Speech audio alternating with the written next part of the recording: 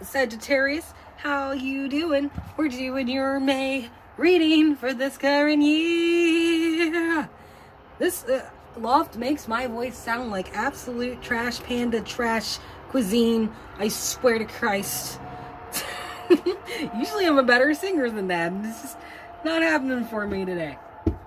Don't know why, don't care. We're just gonna go ahead and get this reading starting for y'all. So, yay. This is for Sun, Moon, Rising, and Venus. So, if it resonates, no problem. If it doesn't, no problem with that either. If you want a personal reading, my email, Facebook page, and my Instagram are all down below, easily accessible. You can just go there, message me, and I'll take whatever you order. I'm also going to be doing a live stream where I'm going to be doing the soulmates, and then afterwards I'll take questions. 3 questions. Just 3. Don't I'm just letting you know. Just up to 3, because sometimes people want to ask questions upon questions, and then it just gets confusing. I'm also quite nervous about that, because I'm not really socially applicable as well. So, I guess that'll be the first card. Okay, I'll stop. I'm sorry. Oh, the first 3 cards, actually. We have the Magician. Bring your manifestations to life. Watch what you say and think. Especially if you bring your thoughts into the world. There's nothing wrong with having shit in your head. You know, your head is your safe space. That is your private place. Nobody, not even the universe, can go in there and, fuck with that. That's what I believe. It's when you start bringing it out is when it starts becoming thought-based reality. So be very careful. Someone asked me to explain manifestations. I would say Rich Lop or Cancer Moon Tarot would be better at that, because, I don't want to give people fucky advice if I'm probably wrong, but for me, it's you have to be careful with manifestations. Because whatever you say and think will become real. That's just what the universe does. It's if you say, I want more money, and the universe is okay, you want more money? You will continue to want more money. Yay, I did something for you. That's what the universe does. I just don't get it. I think I explained that to you guys before, but it's that's just how the universe is. It's it takes everything you say literally, so you have to be careful. We have the Empress right here. It could be Aries, or this could just be you. This is what you want and wish for. 3 of Pentacles in your fears and rejections. The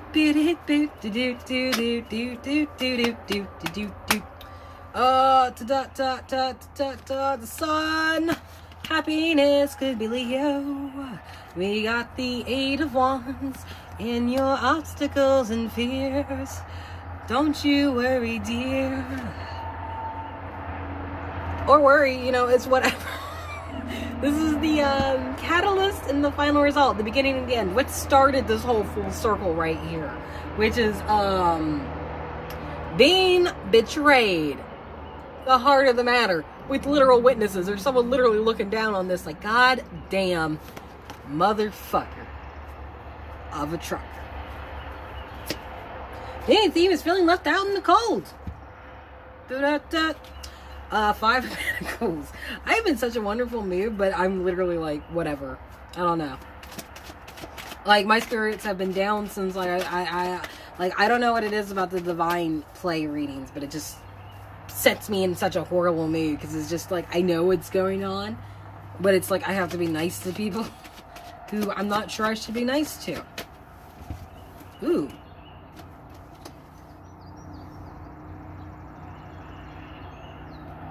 Okay, so it looks like you're not trying to manifest anything, but behind closed doors, it's because there's nothing to manifest from this tree. This tree is trying to squeeze blood out of a turnip, but you've already gone back so many times to bleed it that it's not happening. You're keeping that a secret. You're just making it look like you just don't want to manifest, but in reality, it's just kind of I have tried so many freaking times. Grr, like that thing, right? But here we have the Starman, and you are manifesting. What are you trying to manifest right here, my dear Sagittarius? If this is you. If not, this could be somebody you're dealing with. Oh my god. Let's see. Family. Community. Having a complete home setting. That white picket fence.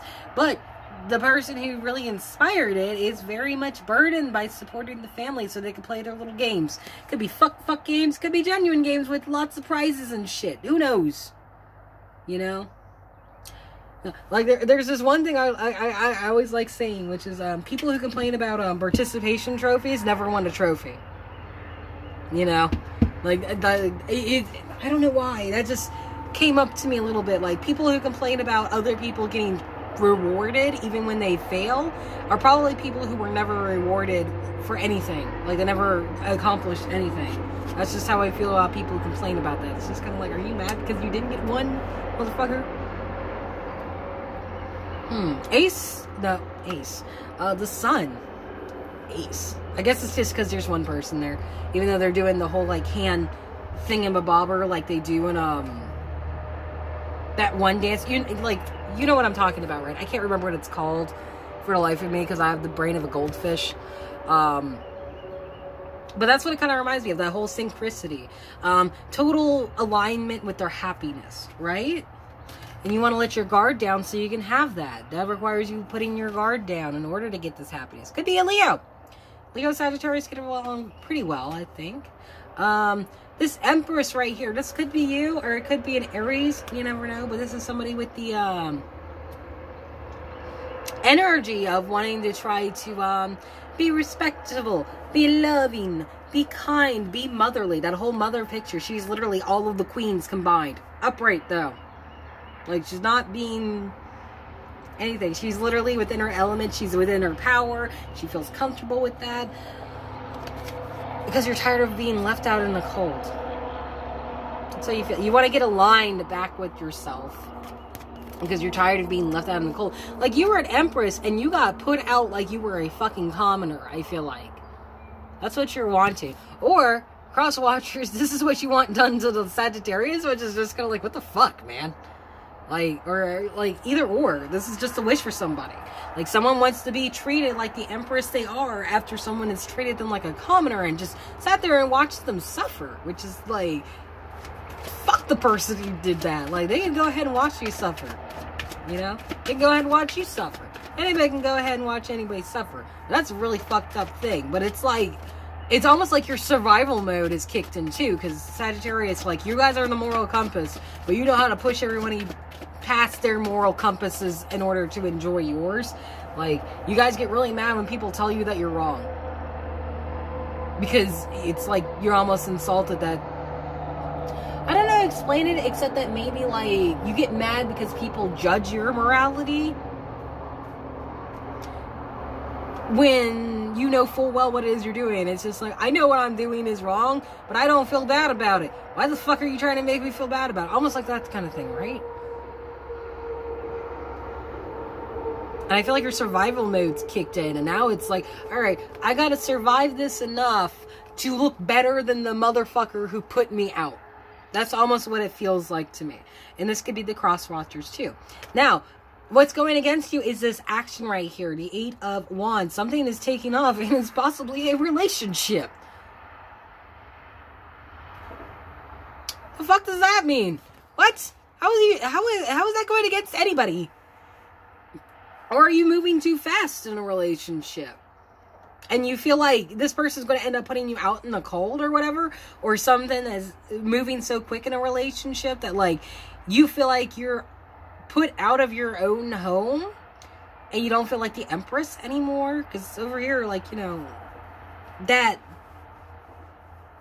whatchamacallit, that chessboard where someone's supporting it, it's like they're sitting there holding like the fucking queen while everyone else is playing it.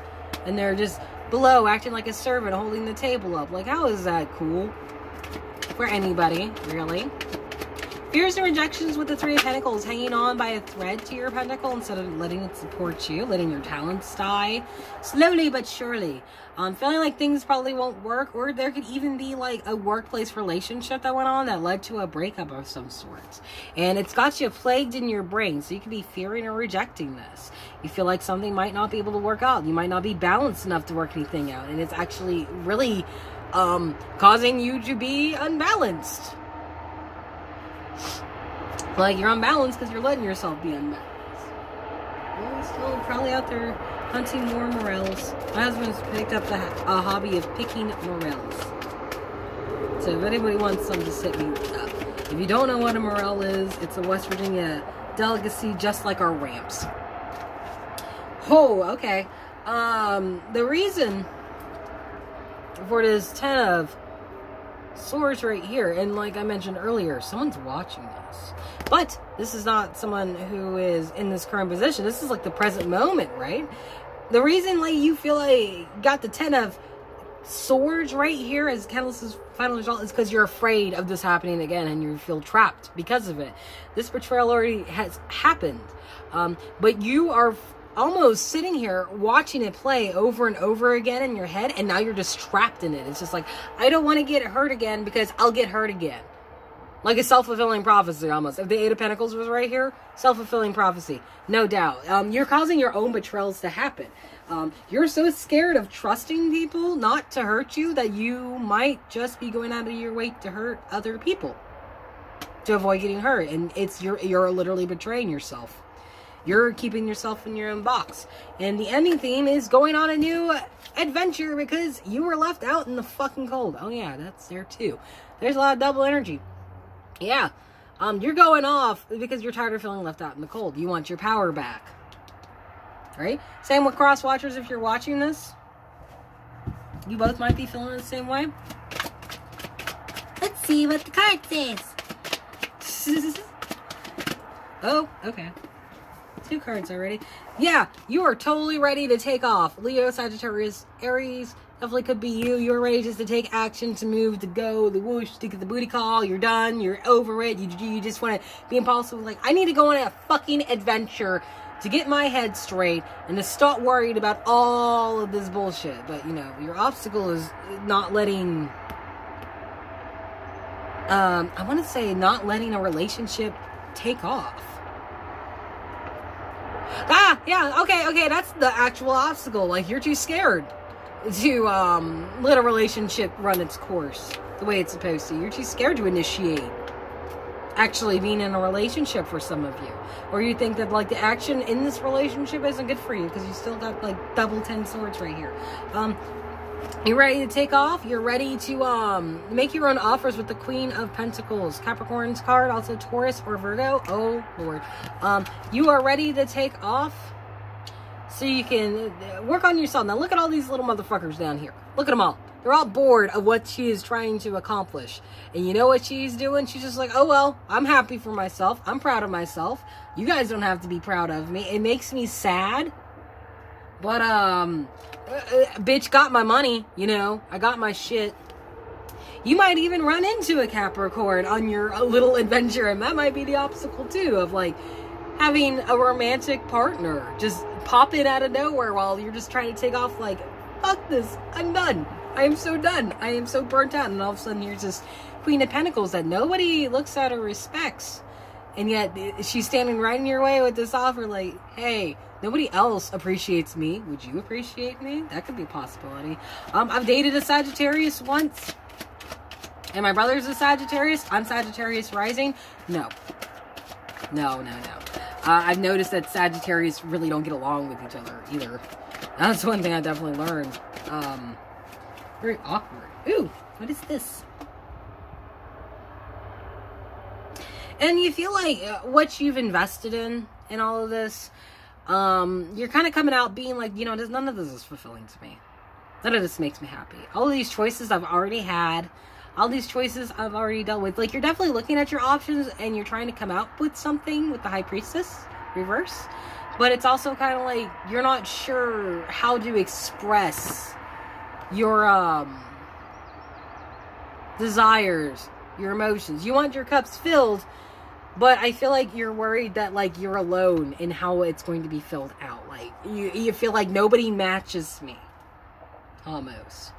But that's what is perpetuating with this Ten of Swords combo. It's like you not trying to work on your mentality right here with how you feel trapped and stagnant is what's causing you to continue to relive this betrayal and keep betraying yourself, keeping yourself stuck in that box instead of trying to get out of it. And I think that's the problem right here. You're not sure how to express yourself emotionally to come out with it to begin with. You're too dazed and confused and you're on the outside to actually let people know what's on the inside, I think. Because you're too afraid. I don't know. But that's your Sagittarius. I gotta move to the last 3. And then, like, hopefully we'll see some of you guys tonight. Please try to take it easy. Don't be too hard on yourself. Okay? Talk to you guys later. Love you. Bye-bye.